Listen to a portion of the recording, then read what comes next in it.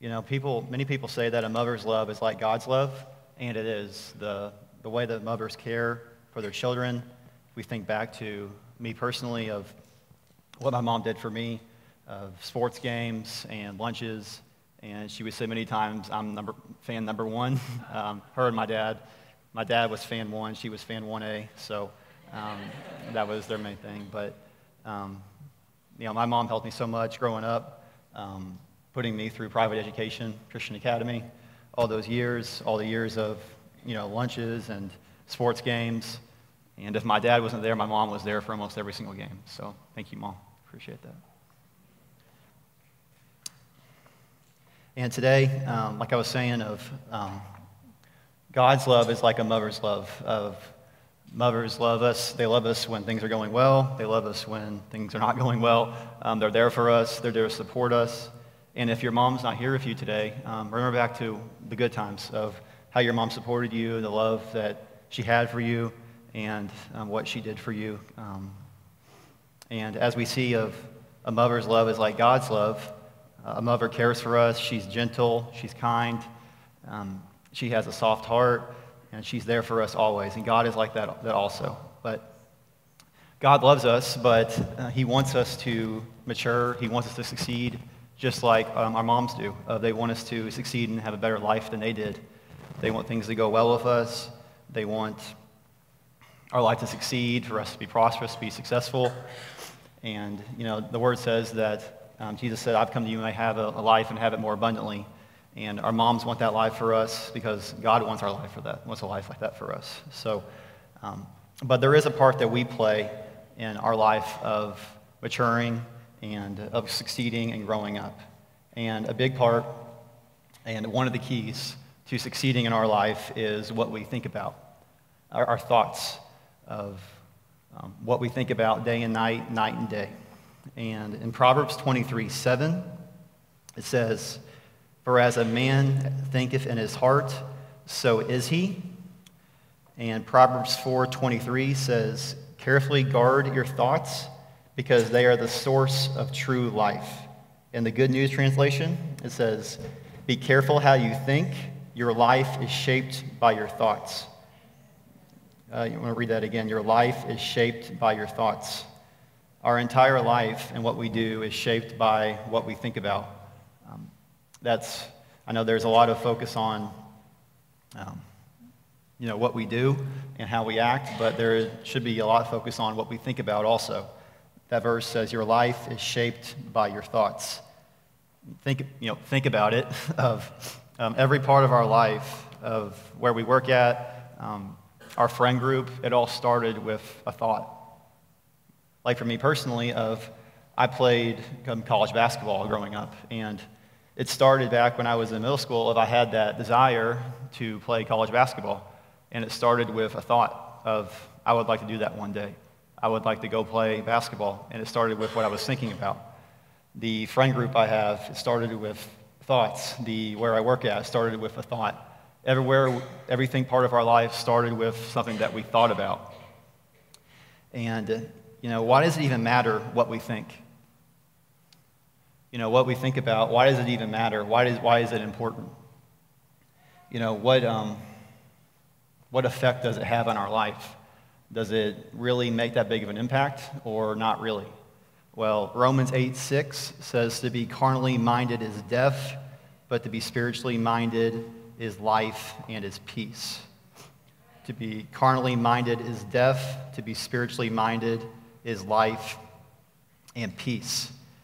To be carnally minded, that means like thinking on the natural, thinking on things that are not on the Bible or on spiritual, that brings death into our lives. But to be spiritually minded, to think on the right things, brings life and it brings peace.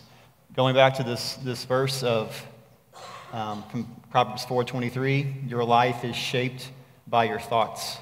And to be carnally minded is death, to be spiritually minded is life and is peace. This reminded me of a story I heard one time of the healing director at Rhema. He taught healing school, and he would come in on Monday morning, and there were people who would come in there, and they would be coming in with like oxygen machines, having a tough time to breathe. They would be coming in with cancer, of all kinds of things going on in their body, and you could hear the machines going on while he was preaching. That's how loud it was. And from the story, he said, you were concerned about, you didn't know if they were going to make it through the service. It was that bad, of the breathing machines and how bad a shape they were in. But he said that as he went on, they had school, they taught them the word hour after hour, Monday, Tuesday, Wednesday, Thursday, and Friday. And by the end of the week, on Fridays, you look at these same people, and they would be sitting up straight, they'd be breathing better, you could see that something, a miracle had happened, and that they were physically better than when they came in on Monday morning. And it was listening to the word, it was thinking about it, receiving it, and thinking about it over and over and over again. They would break for the weekend on Friday. They go home Saturday and Sunday. They come back on Monday. He said they would come back, and they come back in the same shape they came in the previous Monday. And this wasn't just 1 week. It was week after week after week. They come in on Monday morning, this bad shape. By Friday, they're in great shape, and then they come back the next Monday and be in the exact same old shape that they were in. And finally, he asked the Lord about this, why this was happening. And he said the Lord told him that when they're with you, it's like they're touching me, they're touching life and peace of what we read. To be carnally minded is death, but to be spiritually minded is life and peace. And that they're thinking on the word, they're thinking on thoughts they should think on. And as they're thinking on that, hour after hour, they're touching life, and they're touching him, and they're getting better. But when they go home for the weekend, they start to have people come back to them and say, how are you feeling? And, don't tell me all that Bible stuff. Tell me how you're actually feeling. Then they go back into the same, oh, I don't feel that great. I'm not doing that well. And by thinking on those thoughts again, of stopping to think on the word and starting to think on the natural again, they go back into their old condition. This example is really, really clear of to be carnally minded is death, to be spiritually minded is life and peace. And these people, they were touching Jesus, they were touching the Word during Monday through Friday, and they were experiencing life in their life. But then once they went back on Saturday and Sunday, they experienced death because they stopped thinking on the Bible and on the Word. And in our lives, it might not be that drastic, but it could be bringing death in friendships. It could be bringing death in different areas of our life if we get our mind off of what we need to be thinking on in the Bible and start thinking on our natural and on carnal thoughts. So,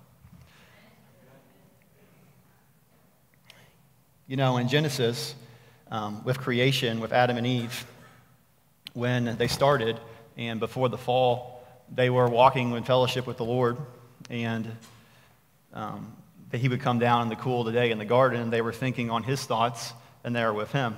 But eventually, the serpent came and gave them all a different thought. He gave them a thought that was against what God said, that if you eat this, you will die. And that Eve thought on that, and as she thought on it, it brought Adam sinned, and it brought destruction. But it was a different thought that came in. They let that thought creep in, and it changed what they were thinking, and it eventually changed them. So those are two examples that we have there of the account from Genesis and from Healing School with people who were sick, of how powerful what we think on allows us, comes in our life. So, what is a thought? A thought is not material. If you think about it, again, a thought is not material. It's not something that you can feel. A thought is something that is spiritual. And every thought comes from somewhere. Every thought comes from somewhere. It can come from God, it can come from wrong spirits, but every thought that comes to our mind is coming from somewhere. And discerning of what type of thought it is crucially important to our life. And in Psalm 1, it says, "Blessed is the man who walks not in the counsel of the ungodly, nor stands in the path of sinners, nor sits in the seat of the scornful. But his delight is in the law of the Lord, and his law he meditates day and night." He meditates day and night. He should be like a tree planted by rivers of water that brings forth fruit in its season, whose leaf also shall not wither, and whatever he does shall prosper. If thoughts are so important that they can affect us mightily, which they do, then what are we supposed to think about? Well, in verse 2 it says, "His delight is in the law of the Lord, and in his law he meditates day and night." In Joshua 1:8, it says, "This book of the law shall not depart from your mouth, but you shall meditate in it day and night, that you may observe to do according to all that is written in it. For then you will make your way prosperous, and then you will have good success." Just like today with it being Mother's Day and the honor we show to our mothers of what they've done for us, they also want us to have success in our life and to go beyond, and to have a better life than they did. And having a better life, and what they want is having good success. And right here it says that the way to have good success, part of the way, is that you meditate in the Word day and night. This is from Joshua 1:8, and it says this book of the law, but that includes the Bible for us today, of meditating in the Word day and night. You know, and it could be easy to think, how can you think on the Bible all the time? Like every moment of every day, how can you think on the Bible? How can you think on things that you should, even when you're working? Well, the Lord wouldn't tell us to do something that we couldn't do. And we can do this, and we do it with His help, and by staying in a relationship with Him, and by obeying Him and following Him. And in Philippians 4:6, it says, "Don't worry about anything. Instead, pray about everything. Tell God what you need and thank Him for all He has done. Then you will experience God's peace, which exceeds anything we can understand. His peace will guard your hearts and minds as you live in Christ Jesus." And now, dear brothers and sisters, one final thing. Fix your thoughts on what is true and honorable and right and pure and lovely and admirable. Think about things that are excellent and worthy of praise. Now, is the Bible all of these things? Is the Bible true? Yes. Is the Bible honorable? Yes. Is Jesus right? Yes. Is Jesus pure? Yes. Thinking on Jesus, thinking on the Word, is doing what this verse is telling us what to do here, of meditating on it day and night and following Him day and night in this. So, we've seen the importance of thoughts, of how critical they are to our life and what we should think on. But there's also thoughts that come in that are not right. And how do we take those thoughts captive and deal with them? Well, 2 Corinthians 10 says, "For though we walk in the flesh, we do not war according to the flesh. For the weapons of our warfare are not carnal, but mighty in God for pulling down strongholds, casting down arguments and every high thing that exalts itself against the knowledge of God, and bringing every thought into captivity to the obedience of Christ." Bringing every thought into captivity to the obedience of Christ. We have to bring every thought into captivity to obey Jesus. Every thought, all day, every day, is how we do that, bringing every thought into captivity. You know, and if you learn how thoughts can try to take you captive, you can take thoughts captive. You know, thoughts come with feelings. If it's anger that you have at someone, thoughts come, but anger, the feeling of anger comes with that also.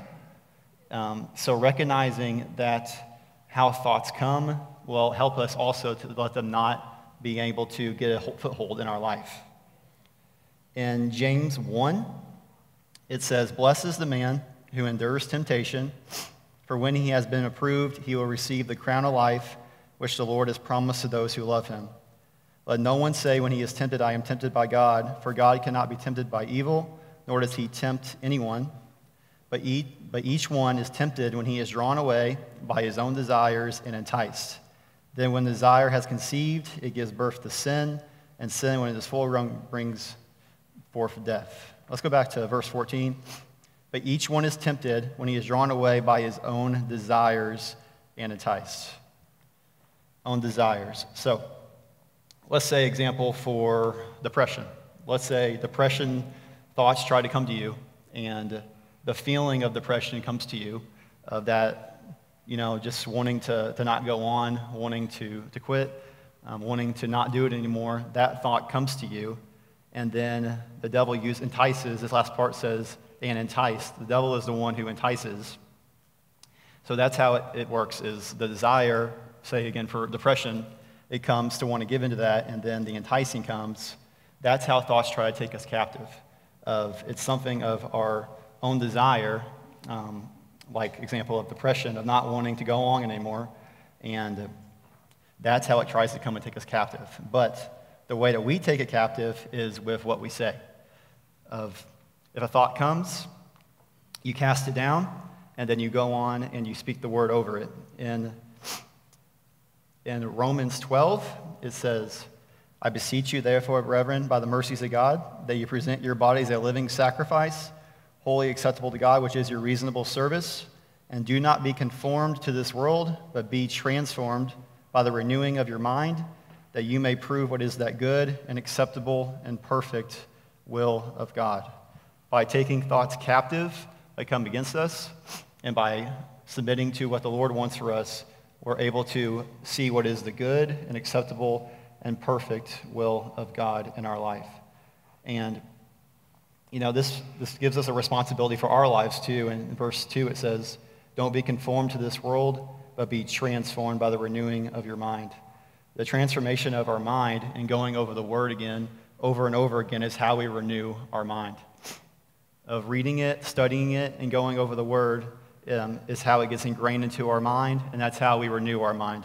I know for me personally, it's been, I see that about renewing our mind, but it's always been the question a lot of the time of how do I do that? How do I actually renew my mind?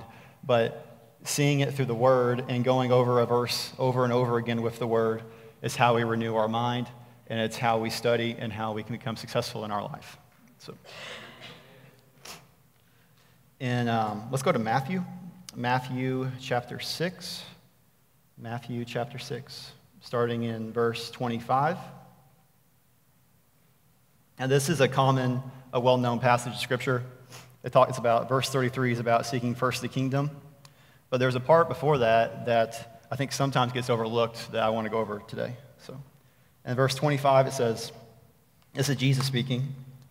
He said, therefore I say to you, do not worry about your life, what you will eat or what you will drink, nor about your body, what you will put on. Is not life more than food, and the body more than clothing? Look at the birds of the air, for they sow not, nor reap, nor gather into barns, yet your heavenly Father feeds them. Are you not of more value than they? Which of you by worrying could add 1 cubit to his stature?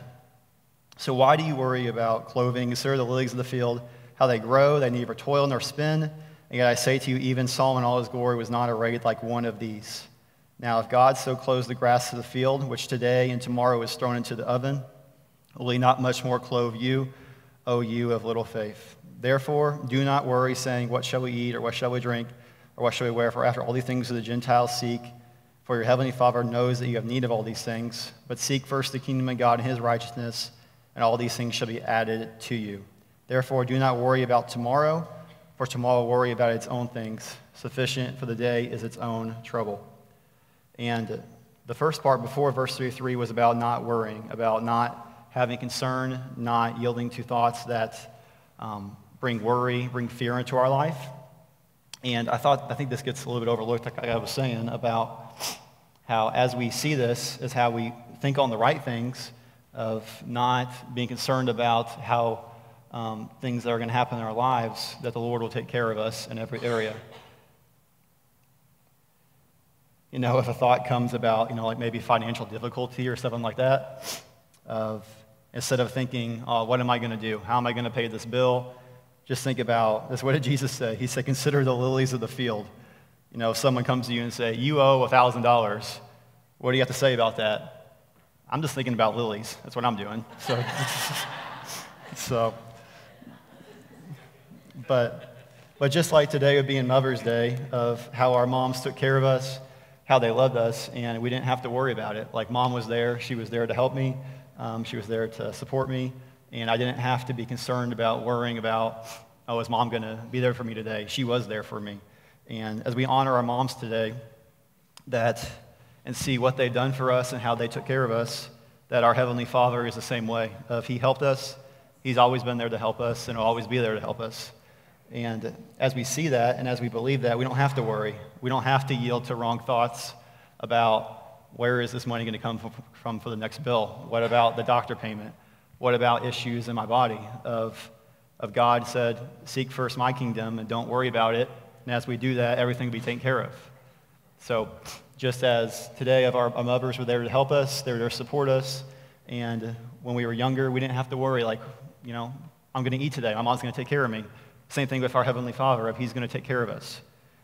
And It's the same way, and that's how a mother's love is like God's love of we don't have to be concerned about it. We don't have to be uptight. We don't have to be worried and upset about anything because he'll take care of us.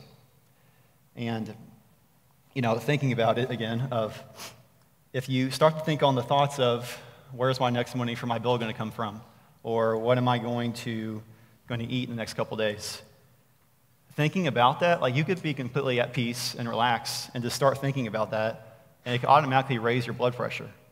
Like it could automatically bring in stress, bring in all kinds of stress, start causing health problems because you weren't even thinking about it and the thought just came.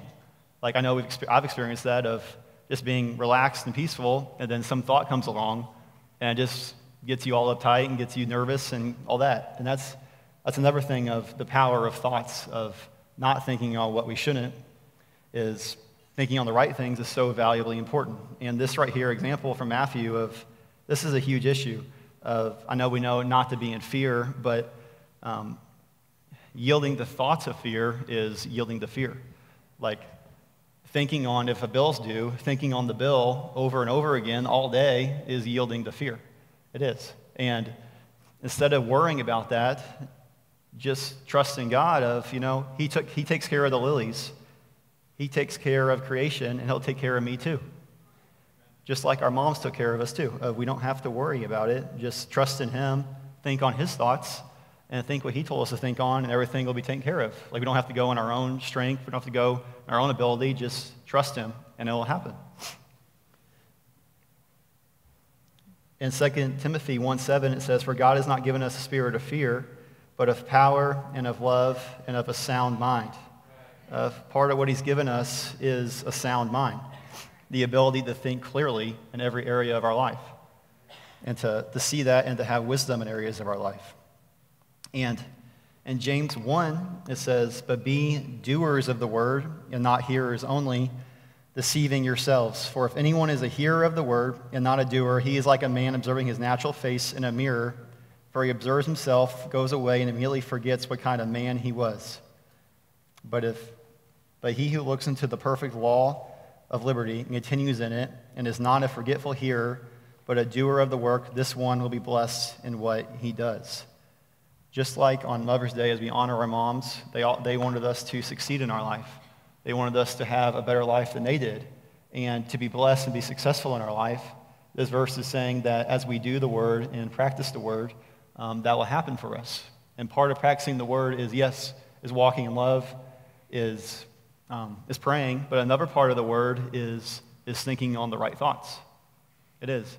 And most people that I've been around sometimes in the past talk about them, and they want to change things, but changing the mind is one of the least things they want to change.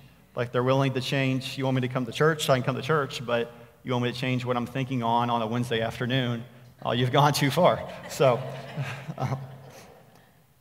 but we can see it clearly in the Word of how powerful what we think on is. It literally is life or death.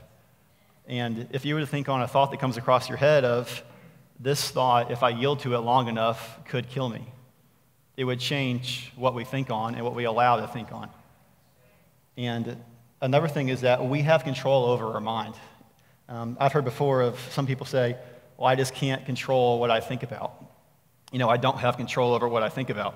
A thought comes to me, I can't control that all day. Well, yes, we do have control over what we think about because God wouldn't tell us to do something that we couldn't do. And I remember another story I heard of, there was this woman this was at Rhema again, there was this woman who was having mental issues. She was having issues like with the insane asylum and stuff like that, and she came into the healing instructor's office, and he shared with her the same passage from Joshua 1 that I read earlier about meditating on the word day and night. And once she heard that, she said, you can't do that. You can't think on the Bible all the time. And then he said, the Lord said it to him, that it came out of his spirit of, you're already thinking on something day and night. It's not a question of if you are able to, it's you're already thinking about it, something day and night. And, as we consider that, as we go through the day, there's not a time where you're not thinking on something. Someone asks, what are you thinking about? Well, it's just two ping pong balls going back and forth. No, it's not. That's not true. You're always thinking about something in your life all the time of the day, every day. Is something is going on and what you're thinking in your mind. And our thinking and believing sets what God can do in our life. Again, about the importance of our thoughts and what's happening. It's critically important that we think on the right thoughts, not just on Sundays, but that we continue to feed ourselves with the Word outside of Sundays. Monday, Tuesday, every single day, we continue to feed on the Word and continue to renew our mind with what the Lord wants us to do. In Luke 6, this is Jesus speaking again, in Luke 6. It says, "For a good tree does not bear bad fruit, nor does a bad tree bear good fruit. For every tree is known by its own fruit. For men do not gather figs from thorns, nor do they gather grapes from a bramble bush. A good man out of the good treasure of his heart brings forth good, and an evil man out of the evil treasure of his heart brings forth evil. For out of the abundance of the heart his mouth speaks." We read earlier about as a man thinks in his heart, so is he. And as what we think about, eventually we're going to say. And for Jesus said, for out of the abundance of the heart, his mouth speaks. And that's not the end of that. Going on to verse 46, he said, "But why do you call me Lord, Lord, and do not the things which I say? Whoever comes to me and hears my sayings and does them, I will show you whom he is like. He is like a man building a house who dug deep and laid the foundation on the rock. And when the flood arose, the stream beat firmly against the house and could not shake it, for it was founded on the rock. But he who heard and did nothing is like a man who built a house on the earth without a foundation, against which the stream beat, and immediately it fell, and ruin of that house was great." Jesus connected these two passages about out of the abundance of the heart, his mouth speaks, and about the common passage that we know about having our life founded on the rock. And it's connected. What we think about is part of being a doer of the word, and obeying Jesus is part of thinking about and meditating on the right things. And that's something I actually saw today about that connection of how the Lord went into the story of the house on the rock right after he talked about out of the abundance of the heart, the mouth speaks, showing the importance of Jesus. So what he said about what we think about is so critically important and is part of being a doer of the word also. So we've seen today of the importance of this and about renewing our mind. But as we go through daily life with work, with everything going on, how do we actually do it? We can't actually read the Bible for 20 hours a day. It's not possible that way. But how do we actually do it? Well, a really good way I've heard and learned is that listening to worship music a lot really helps with this. And seeing and getting that really helps to be able to meditate on the Lord and to worship him and be in his presence constantly. I know a couple years ago we were talking with Pastor Caleb, and we have Spotify. It's a music platform for that. And at the end of the year, there was, how much music have you listened to for the entire year? And mine was like over 100 days worth of music, of listening to worship music. But I think it's critically important of just surrounding ourselves with worship music and with praise really allows us and helps us to be able to meditate on the Lord all the time. When we're in the car, if we're able to at work, if we're able to at the house, or just have worship music going in the background. It really helps to keep things going. And if you keep things quiet, with no music going on, with the news going in the background, it's really easy for the devil can give you bad thoughts that way. But if you surround yourself with worship and with praise, it helps also to be able to meditate day and night on the Word. So I would encourage everyone just find songs that minister to you.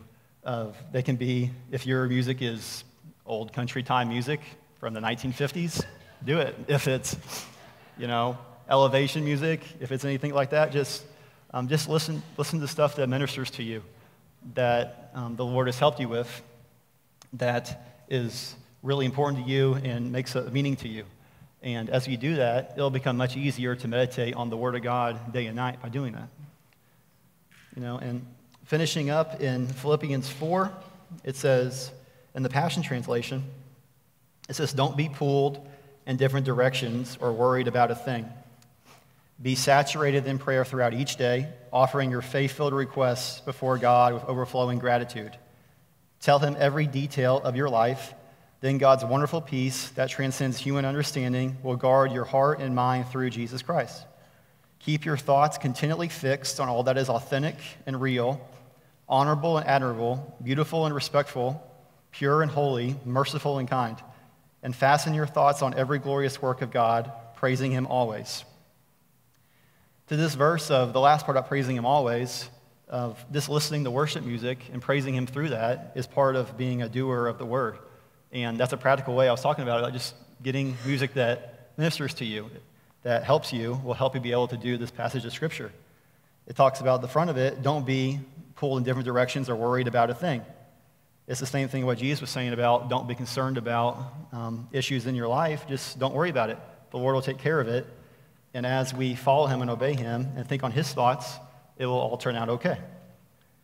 Isaiah 26:3 says, "For I'll keep him in perfect peace, whose mind is stayed on me, because he trusts in me." If by following and thinking on his thoughts day and night, part of the reward for that is him keeping me in perfect peace. If you don't have peace in your life today, think on him. That's a promise from Isaiah 26 about, he said, I'll keep him in perfect peace, whose mind is stayed on me, because he trusts in me. And that's how we trust in the Lord is, like I was saying earlier, if you have financial issues or a bill needs paid, instead of worrying about the bill, just think on the Lord, and that's trusting him of, I don't have to figure it out. He'll figure it out for me, and he's already taken care of it. And as we meditate on him, the reward of that is peace. So today, of being Mother's Day, and as we honor our moms, of what they've done for us in every area of our life to help us, to try to help us be successful, and to go beyond, to have a better life than what they did, and to because of the love they have for us, and how God's love is like a mother's love also, that he loves us, and part of the way that he wants us to succeed, just like our mothers do, is by thinking on the right thoughts so we can be successful. So as we do that, as we renew our minds, as we surround ourselves with worship music, with praise and worship, that will help us in our daily life to follow him. As we do that, we'll be able to meditate on the word, to succeed in our life, and to follow his plan for our life. So if you can sing with me, please, as we close out today.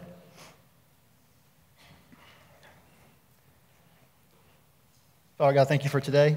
I thank you for Mother's Day and how we've honored mothers today and what they've done. So thankful for what they've done for us in our life.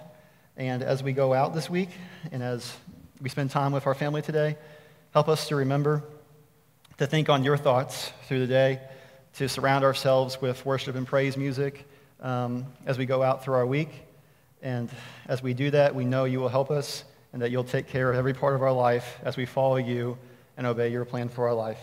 Thank you for it. In Jesus' name, amen.